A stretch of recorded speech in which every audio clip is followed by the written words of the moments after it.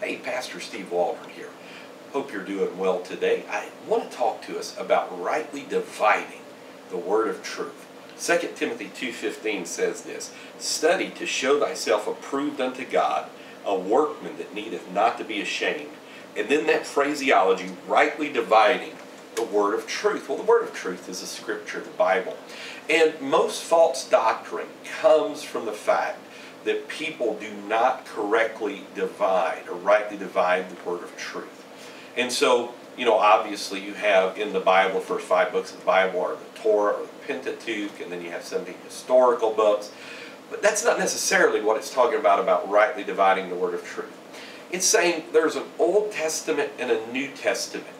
The word testament could also be considered a covenant. So there's an Old Testament and an Old Covenant and a New Covenant.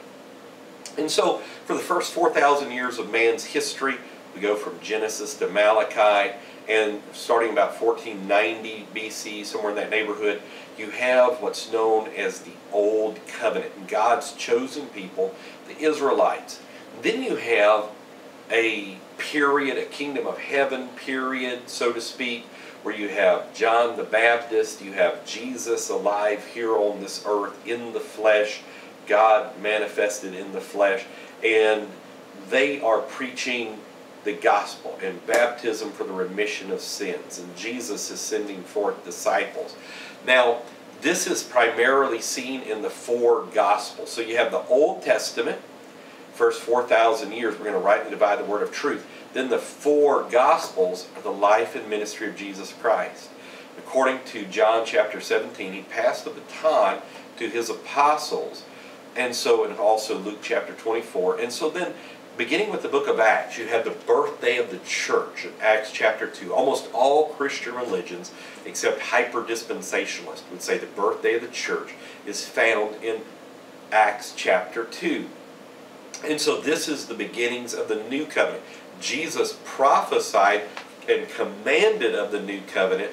The apostles applied the new covenant in the book of Acts. So where would you find salvation being employed is in the book of Acts.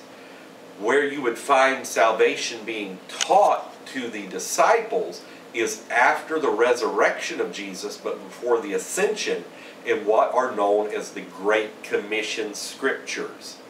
And so then, after the book of Acts, you have 21 epistles, 14 or so written by the Apostle Paul, 7 known as general epistles written by other people. And so the epistles are letters written to believers in churches of people saved during the book of Acts time period.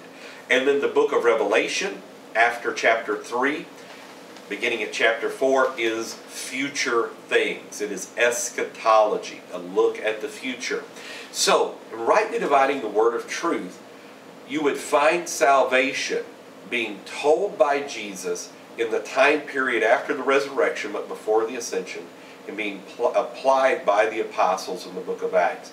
Now, there has never been a stop from then until now. We live in the New Testament day and age. We live in the New Testament dispensation. Miracles, signs, and wonders still confirm the gospel. The gospel, according to 1 Corinthians 15, is the death, burial, and resurrection of Jesus Christ. The death, burial, and resurrection. That is applied to our lives when we repent of our sins, come to Christ at Calvary, are buried with Him in the likeness of His burial and water baptism in our Savior's name, in Jesus' name, and the reception of the Holy Spirit of God, which is a free gift of God that He gives to whosoever will, whosoever calls upon the name of the Lord in faith and obedience. God fills them with His Spirit. And then we live as citizens in the kingdom by the epistles. And so this is rightly dividing the word of truth. You're not going to find salvation like in John 3:16 unless it's John 3:16 rightly understood. Back up a few verses. Go to John 3:3 through 3:8. There you'll find it. Go over to John chapter 7, verses 37 through 39. Even go to where Jesus is talking to the woman at the well. Out of your belly will flow rivers of living water. This is not meant to disparage or demean anybody who's not had this wonderful experience. But I want to encourage you, don't let your pride and don't let past experience, don't even let what your family members have done, don't let your social groups keep you out of that glorious gospel of Jesus Christ, the death, burial, and resurrection of Jesus Christ. So rightly dividing the word of truth is the key to understanding Scripture. I pray God will help you obey His gospel today. In Jesus' name.